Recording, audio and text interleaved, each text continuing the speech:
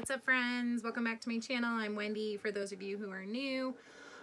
Today I am doing the mom tag with several other mamas here on YouTube. I will link everybody down below. So go check out their channel. If you came from my channel and you didn't saw them, tell them I sent you. If you came from them, welcome. Again, I'm Wendy. I've been married to my husband for 20 years. We have 5 children. My stepdaughter is the oldest, and then we have 3 girls, and then we have the baby. All of the girls are 15 and older. The baby is 5 months old. Crib next to me. My office, crib, bedroom, all of it's in one area. But if you see me looking down, I'm looking down at my list. But let's get all right on into this. All right, first question. How old was I when I had my first child? This is going to shock some of you, maybe not. But I was 17 and a half, 2 weeks and 1 day, the day she was born. She was really premature. There's a whole separate video coming out of how Adam and I tried not having a baby, apart from not doing the motions to have a baby, but we did get pregnant. She was 6.5 weeks early. I know down to the date how old I was because one of my brother's birthdays the day before her, and I know he's 2.5 years and 2 weeks older than me, so it's not that hard to do the math with that. So yeah, I was a teen mom. Joey is now 19. So Adam and I have been together 20 years. Yes. Yes, 20 years. And we've been married for actually only 17 years. So, but I just say we've been married for 20 years. It all works out the same. So we were high school sweethearts. Little backstory, I know. We were high school sweethearts, and then we had Joey when I was in high school. Adam was in college. What was the hardest thing about being pregnant for 9 months? Here's the thing. I've never been pregnant for 9 months. Well, I guess with Harry I was. All of the girls were premature. I'm pregnant for 9 months with 1 child out of the 5. Well, 1 I didn't give birth to, but it was hard. I gave birth at the end of July. It's hot. But it was fun. It was worth it. All right, so question number 3. Can you think of any good things you enjoyed during those 9 months? I enjoyed being pregnant. I love being pregnant. It was wonderful. I got to eat whatever I wanted. I thankfully have never had an issue with morning sickness. I just loved it all. Let me think back, because Harry's only 5 months old, so that one's easier. The girls 15, 16, and 19 years ago, I have no idea.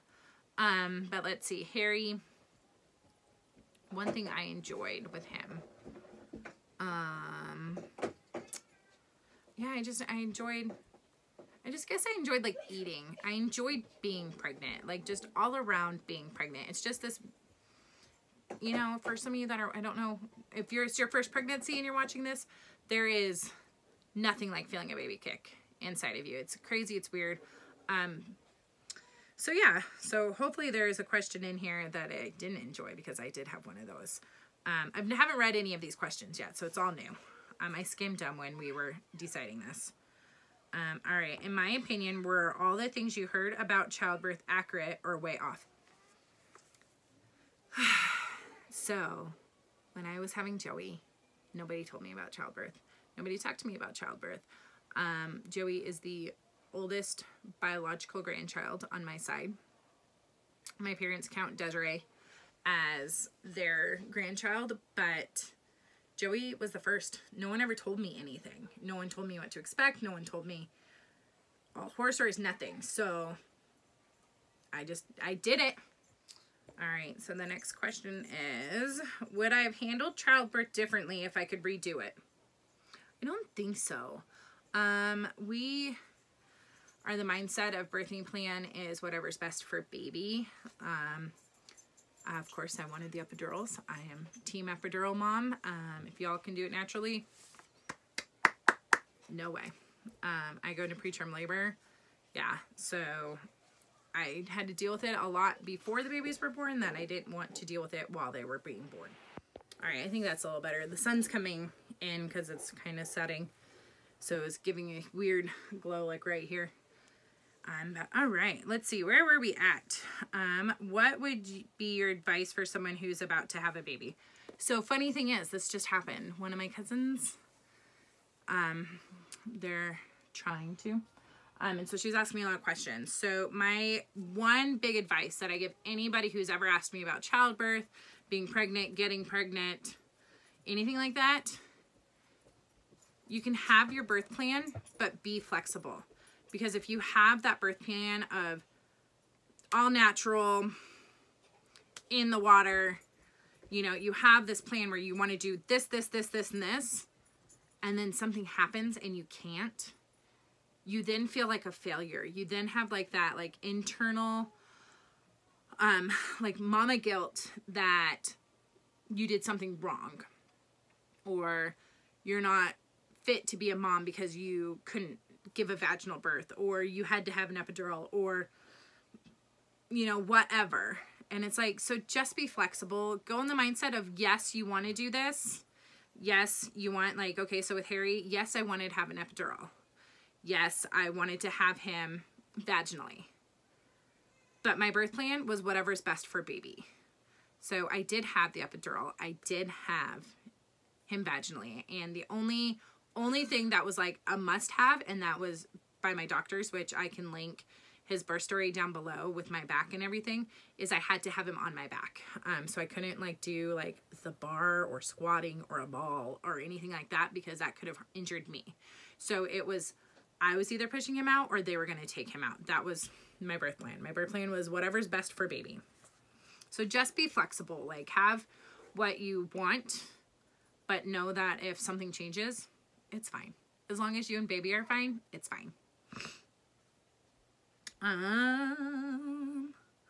What has been the hardest thing about being a mom? Y'all, preteens. Preteens. Is really hard. I have a unique case. Two of the girls are on the autism spectrum with other issues, so that's somewhat challenging, but that's not hard. Like, it's fine. Like, no different. Preteens. Middle schoolers need to go away on an island and then come back when they're back to being civilized.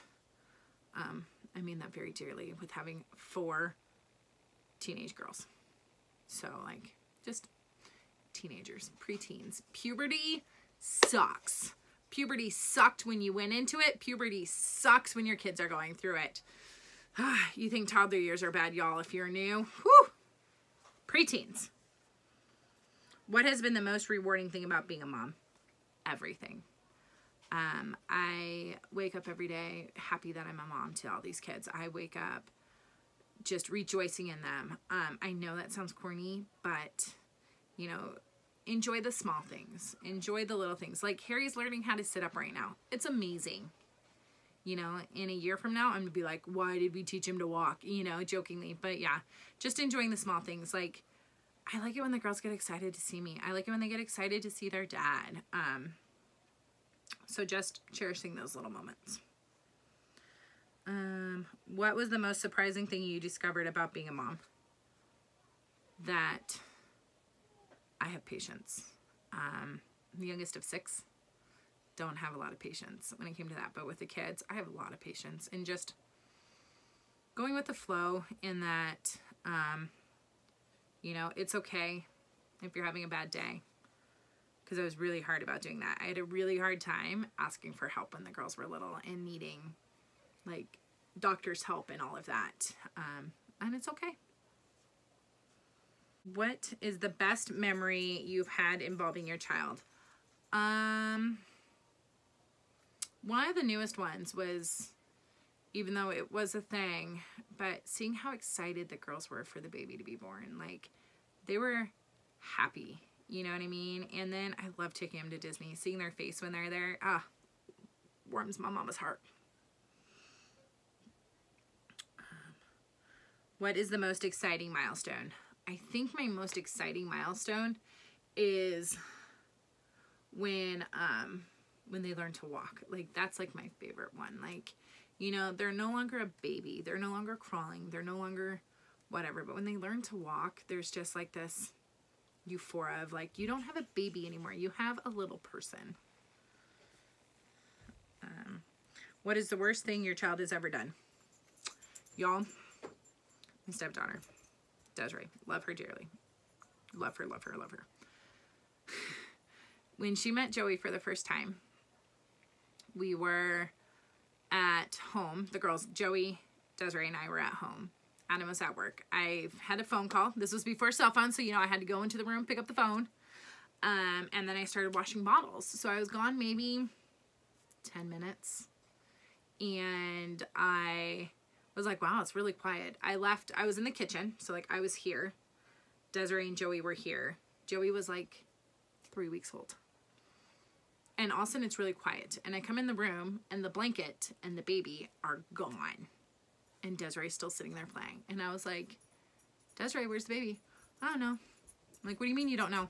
And so I'm frantically searching around the house, like, where the hell is my child that can't even hold its head up? Checking all the doors. Doors are locked, everything. And I'm just like, what in the heck? Where is she? And so I start searching. So then I asked Desiree again. I go, Desiree, where is the baby? And her response is, I don't know, her left. So now after 10 minutes of not being able to find my baby, I finally call 911 and Adam. And I'm now a hot mess because I'm a new mom. I'm, you know, postpartum. I am hysterical and we can't find her. So then they come, we still can't find her. All the doors were locked. We have no idea what happened to this baby. And they're getting ready to put out an Amber Alert. They're asking what she had on. They're checking things. And I just happened to have like a detective go into the girls' room. And, you know, I'm now being questioned because I'm postpartum, so they think I harmed my baby. And Joey sneezed. And the detective was like, he goes, I hear something, hold on. And so then she made another noise again, and they couldn't figure out where it was coming from. So they had, you know, search dogs. They brought one in, and the dog found Joey on the floor where all of Desiree's stuffed animals were. He had her wrapped around her, and literally, this was all that was poking out. And if Joey didn't sneeze, we don't know how long she would have been there. So that's probably the worst thing that any of my kids have ever did is Desiree hid the baby because she didn't want the baby there. So then we had to have a talk about we don't hide our sister. But yeah, that was probably the worst thing they ever did. Worst feeling in my life. What habit do you wish your child didn't have? Ooh. I don't know. I have to think about that. Like, they don't really have any bad habits. Oh, wait, no, I do have one. All of my kids crack their knuckles. I hate that sound. I hate that they do. Only habit that they have that I wish they didn't have. Cracking knuckles. Yeah. Looking at Addison, who came in here right now. Yeah, cracking knuckles. All right, next question is, what habit of theirs that make me proud? They're very close sister bonds. And now with the baby. So, like, they're just very close. And they're caring to each other. And they're loving. So, like, that's a good habit. I remember growing up, and my sisters and brothers and I were always like, you know. There's a kind of a gap between me and everybody else. 2.5 years. And everyone else is, like, really close in age. So, but, yeah. I think it's just a great habit is how they're very close together. Joey's phenomenal with her sisters. So, if you're watching this, you do a great job with them. Okay. Do you share any similarities with your children? Both physically and personality. If y'all have been around here, the girls look just like me. So we look a lot alike. They're all lighter shades color of hair. Desiree obviously doesn't look like me. But the other three look an awful lot like me. Joey has my, like, quick-witted funniness and all of that. Addison and Kennedy have, like, my, like, generosity and warm heart and all of that. So yeah, they look just like me. I'll insert a picture here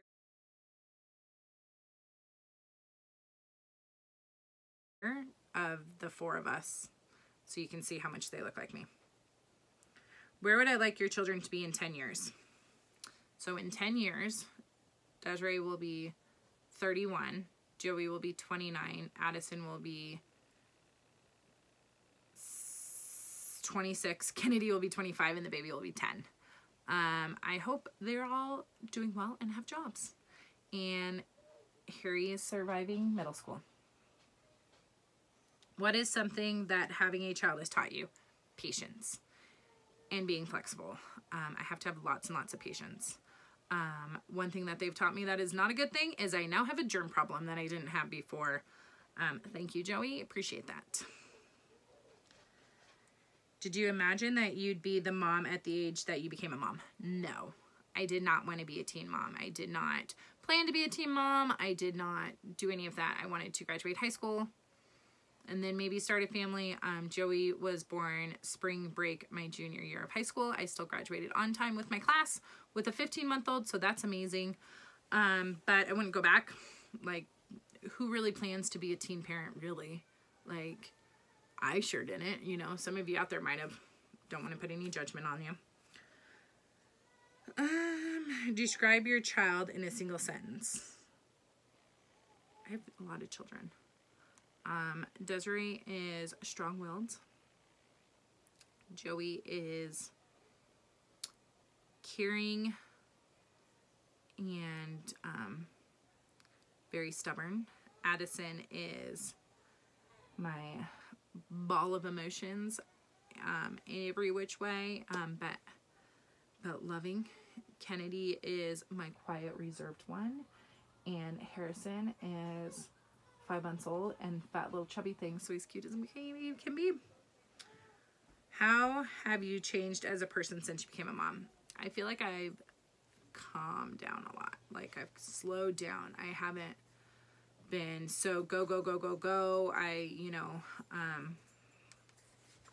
So I've mellowed out as a mom, especially like the older I've gone, I've mellowed out. So yeah, but that's it. Those are all the questions.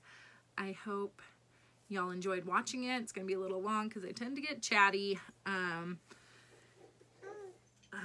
If you like this video, give it a thumbs up. Don't forget to subscribe. Go check out all those other mamas, and we'll see you next time. Bye.